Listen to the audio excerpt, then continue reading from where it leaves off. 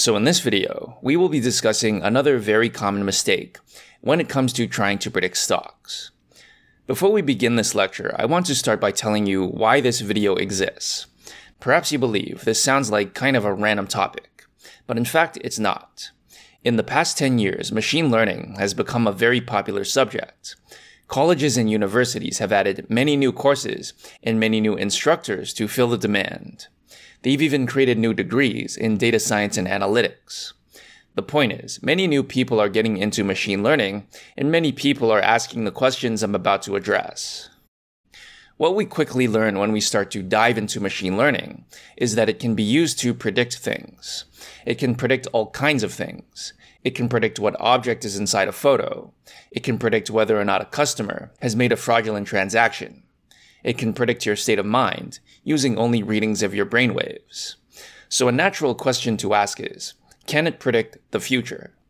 Well, we know that machine learning can be used for time series forecasting. For example, it can be used to forecast your sales over the next quarter or your CPU usage for the next week. Well, are stock prices not also a time series? The answer is yes. Stock prices are most certainly a time series. So your next idea is not only obvious, but also not uncommon. In fact, I'm underplaying this quite a bit. The idea of using machine learning to predict stock prices is actually very common. The problem is, it's not very common amongst the leaders in the field, those who are pushing the boundaries of machine learning in applications like computer vision, self-driving, and natural language. Where it is common is with bloggers and online courses. This should be your first hint that something is fishy about this. You see, most bloggers and GitHub account owners are not really interested in science or math. What they are interested in is getting you to read their blog.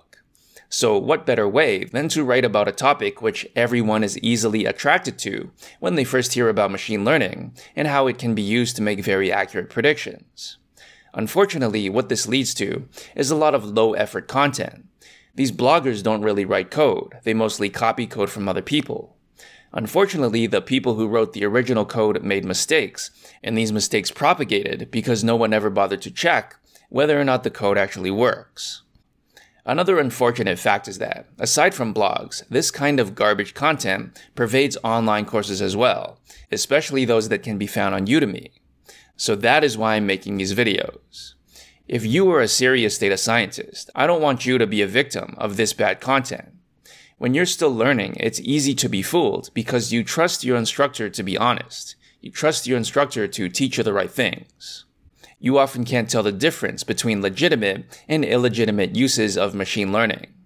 You might even include these bad examples on your GitHub or your resume, which will work against you when you apply for jobs.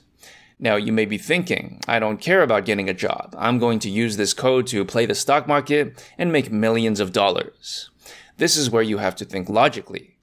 If this code actually worked, you should ask yourself whether these people would be posting it on their blogs or simply using it to make money and not telling anyone else. The fact is, these approaches do not work for various reasons which have been outlined in this video series. In other words, it's important to help those who are eager about machine learning by making them aware of those who are trying to fool them with this illegitimate content. Okay, so this video is actually part of a series, since the mistakes involved in predicting stocks are so numerous that I can't fit them all into a single video. This particular video is about using prices as inputs into your machine learning model. At first, it might sound like I'm wrong. You might think prices are what make up a time series. Why shouldn't prices be used as inputs? There are two main concepts I want to discuss in this video, which are stationarity and extrapolation. Once you understand these two concepts, it should be obvious why using prices as inputs is not a good idea. Now, before we continue on with this lecture, this is just a short reminder that I now have 4 VIP courses, which have limited time discount coupons. As of this video, the current discount coupons are set to expire in just 1 week. You can get the coupons by using the links in the description below. Okay, so if you're watching this video, you're probably interested in time series analysis. This is my latest course, released just a few weeks ago. It covers classic methods such as ETS and ARIMA, but also modern methods like machine learning and deep neural networks. Now, if you're interested in time series analysis, you're probably also interested in financial time series. In my financial engineering course, we not only cover financial time series, but also how to build an optimal portfolio and how to trade using algorithmic rules. If you tend to trade in the stock market using your emotions rather than science, this course is for you. Now, it turns out that there is a whole field of study devoted to learning these algorithmic rules, such that you can maximize your reward. This is the field of reinforcement learning. Reinforcement learning also happens to be very closely connected to control theory, which, as you'll see, is sort of like a cousin to time series analysis. The final VIP course I want to mention is my PyTorch course. Now, I probably don't have to tell you this, but deep learning is one of the most important topics in data science nowadays.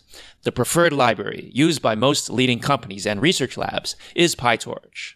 TensorFlow used to be cool, but its popularity has decreased over the years. Okay, so again, these coupons expire in less than 1 week. You can find the VIP links in the description below. Now, importantly, if you watch this video too late, you may still have a chance to get the VIP coupons. So check the links in the description to see if there are any updates. Okay, so let's consider the concept of stationarity. At a high level, stationarity means the distribution of the points in your time series does not change over time. There is a weaker version of this called weak sense stationarity, which simply means that the mean and variance do not change over time. So as an example, consider a time series with a trend, such as the S&P. In this case, the mean changes over time, and thus it is considered non-stationary. Consider another time series where the variance changes over time. This is also non-stationary. Okay, so why do we care about stationarity when we're trying to model time series? Well, suppose we have a simple linear autoregression.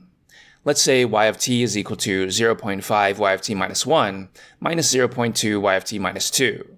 Although for the purpose of this discussion, it doesn't really matter what this expression is. Now, what makes this a good model for our time series? Well, this would be a good model if it can help us make accurate predictions. But suppose this is only accurate for certain values of t. In that case, this model is no good, because it cannot be used for other values of t. That is why we require stationarity. If the data is not stationary, then this relationship could change with t, which may make the model obsolete for the time period we actually want to use it. In fact, note that this concept of stationarity applies to areas outside of time series as well, although we don't typically think of it as stationarity. Instead, consider that your data comes from some distribution. A neural network learns p of y given x, that is, the probability for the target y given the input x. Suppose, for example, we are building a classifier that can tell apart images of cats and dogs. Suppose that all the cats are white and all the dogs are black. So that should give you some idea of the distribution of the training set, that is, p of x or p of x given y. Now, suppose that for the test set, the situation is reversed. All the dogs are white and all the cats are black. Now what will happen to our model? Well, it's probably not going to do very well. Why? Because the distribution of the data has changed. So if you think about this in terms of time series, it should be clear why you do not want the distribution of your data to change from train to test. Your model simply hasn't learned what to do in those different scenarios. Now, you may reject the idea of stationarity. Suppose that your model is more powerful than just a linear autoregression.